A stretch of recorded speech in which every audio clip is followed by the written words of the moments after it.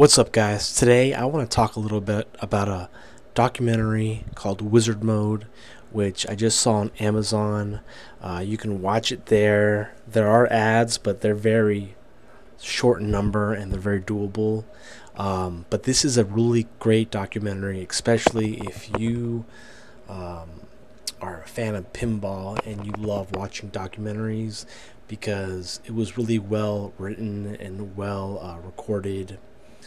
Um, and this documentary is about a guy named Robert Gagno, who I just found about today. But he's a professional uh, pinball player, and he's attended a couple tournaments at Pinburg, and he's won. I think he was a 2016 champion.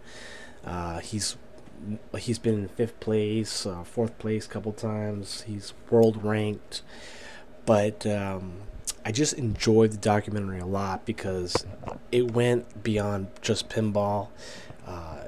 Robert Gagno has autism, and kind of uh, talked about how pinball has kind of shaped his life and how he's been dealing with his autism.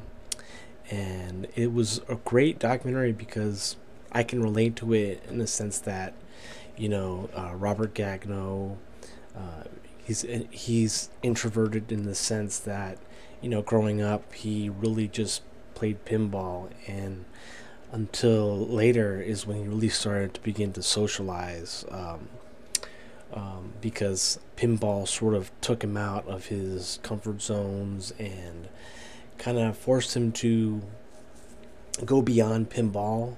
And it's just an awesome doc, and I just followed him on Twitter, and he streams on YouTube sometimes. But this guy's amazing. You know, Wizard Mode. What I found interesting was uh, the way he was introduced to pinball was from his father, who took him to a burger joint in Vancouver that had a Whirlwind pinball machine. And if you're a follower of my channel, or you'll know that I recently did a review on a Pinside story about another person who started his love for pinball, and it started with Whirlwind. And it's amazing because a couple days ago, Flupper just released a really nice version of Whirlwind. So everything kind of coincided together and made this documentary really wholesome for me, and I know you guys will enjoy it. It's, I think, an hour and 40 minutes long, 45 minutes, but it's really great in showing you about his life, Robert Gagno's life, and his travels throughout the world, and everything that he's kind of experienced through the lens of pinball. And I think, a lot of people who may not be familiar with pinball will even appreciate this, because it's just amazing how pinball can kind of branch out, your life. I mean, a lot of pinball is based on other things. There's pinball machines based on movies, on themes, aliens, pirates. So it's like, it's a very, pinball as a sport, can be taken very seriously as, it's a professional sport, but it's also a sport that can be played for fun. And I think, as I was watching this documentary, I was able to see a lot of the pinball machines that I've seen on, virtual pinball forums.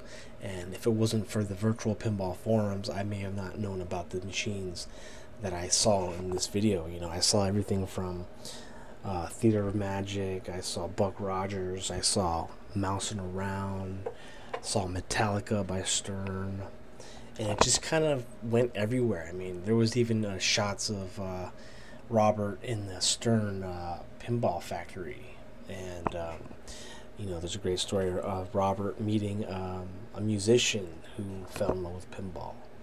So I think you'll enjoy this documentary. Just wanted to talk about it, let you know it's out there in case you didn't know, And thank you for watching this video, and I hope you go out there and watch it. Until next time. Also, let me know what you think about it if you did watch it in the comments. I'd like to hear your opinion. Thanks for watching, guys. Take care.